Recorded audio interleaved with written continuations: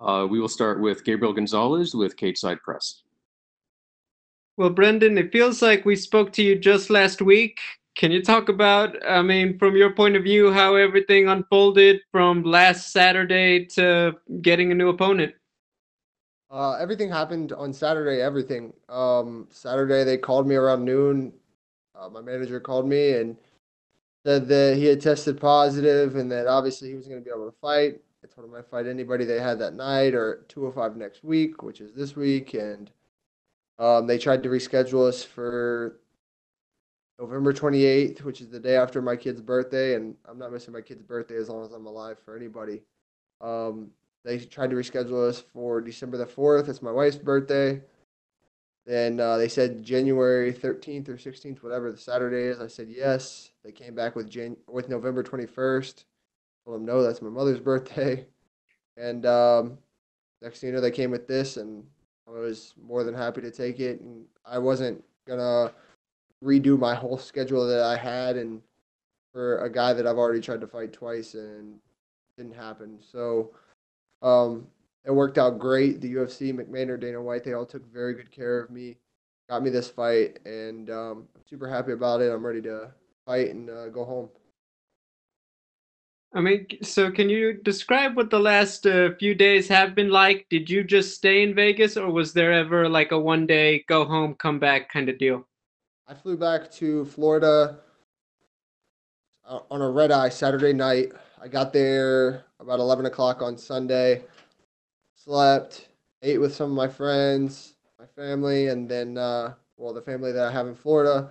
And then I trained Monday with my team 2 times and came right back out to Vegas Tuesday. So a lot of traveling. I hate flying, but I wanted to be with my team. I didn't want to train with anyone out here in Vegas. I wanted to get with my team, my coaches, and just get some solid work in with them before everything, and still stay on track to what we were doing. So I didn't want to stay in Vegas. I didn't want to train with anyone in Vegas.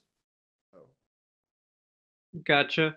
Last one, just obviously Sean Strickland. He did fight pretty recently, also. Just what are your thoughts on him as an opponent and what he brings?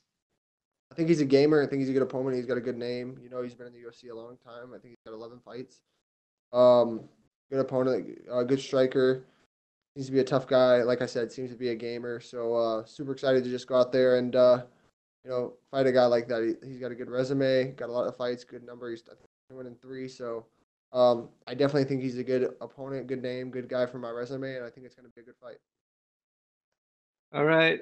By the way, is your birthday also coming up soon, or is it just the other members of your family that all have it in the next few weeks? So it's my mom, my daughter, my wife, literally back to back, and then I'm December 28th. So All right, so they get a little bit of a break to pay you back. That's awesome. Hey, good luck. Thank you. thank you. We'll go next to Mike Bond with USA Today. Your line is open.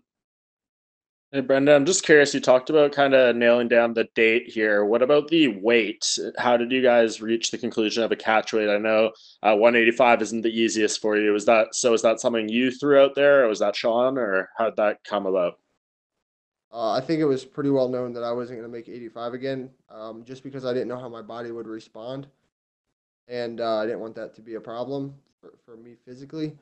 But Sean didn't want to make weight either, from what I understood, because he had just fought 2 weeks ago. So I think it was pretty well known. Mick came to me and said he thought it was going to be at 200, 205, but he wasn't sure. They wanted to get with Strickland and see what he weighed, and I was good with pretty much whatever. So they just texted me and said 195, and yes, sir, let's go. Yeah, are you feeling pretty good about that weight going into tomorrow right now at this point? Yeah, I don't have to cut anything. I'm already on weight. That's great. And what matchup do you like better between Sean and Ian? I like Sean better. I think it'll be more that I can display, and I think it'll be a better fight for the fans, just because he's a good striker. He's a technical guy, so I think it'll allow us to display more rather than the that in and out little stupid movement that Ian does and just timing it. And obviously we knew he was going to shoot at some point or try to hold me against the cage the whole time. So I think this will be a better fight for sure, especially from the fans' perspective. Yeah, and when we saw him fight just a couple weeks ago, he was doing a ton of talking in the cage against Jack. Is that something you're preparing yourself for, and you're maybe excited to engage him a little bit with, or what do you kind of think of that element? I'll be excited if he does it, but I highly, highly doubt that that's going to happen. I don't give my opponents enough space to talk. That's just not my style. Go in there, we're going to get right to business, and we're going to see what happens. Um, that's just the plan. So I doubt he's going to be talking to me.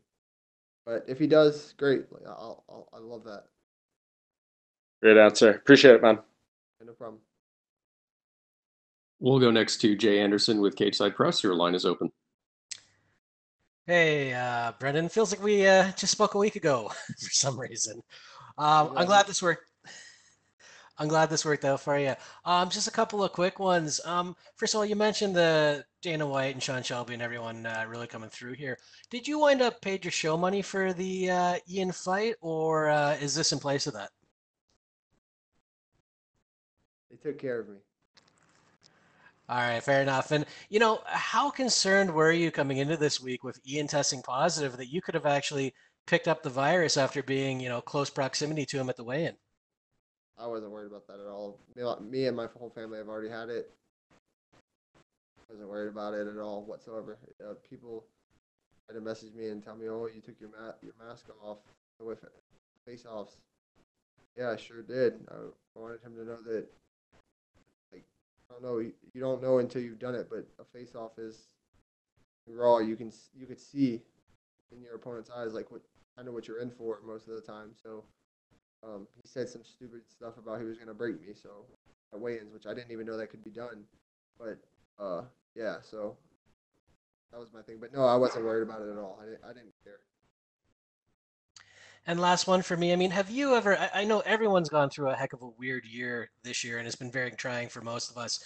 But have you ever had a year in your professional career like this with an opponent pulling out twice and this kind of roller coaster that you've gone through? No, but I mean, as far as the whole like Ian thinks, obviously, I feel like that's where the questions go towards. Kind of over the whole Ian thing. If it happens, it happens. But in order for me to sign a contract with that guy again, there's gonna have to be somebody, a replacement in play to know that I am gonna fight that night, because it's not like I'm made of money and camps cost a lot of money, and by the time I fight, I've already spent the money that I have for the camp. So, financially, it's a big stress if I don't fight. So, like I said, the UFC took care of me for this one. I'm so grateful for what they've done for me as far as what they did for me for the fight and this fight, and very blessed. But it is very stressful on me if I don't fight. So, in order for that to happen, there has to be a replacement in play. There has to be a guarantee that I will fight that night. But in regards to Ian, I'm kind of over that. The ship's kind of sailed. For me, if it comes across my desk, obviously I'm not going to say no. I just need to make sure that I'm fighting that night. But it is what it is. All right, well, looking forward to it. Glad it all worked out in the end, man. Thank you. Thank you very much, Brendan. You're all set. Thank you, buddy.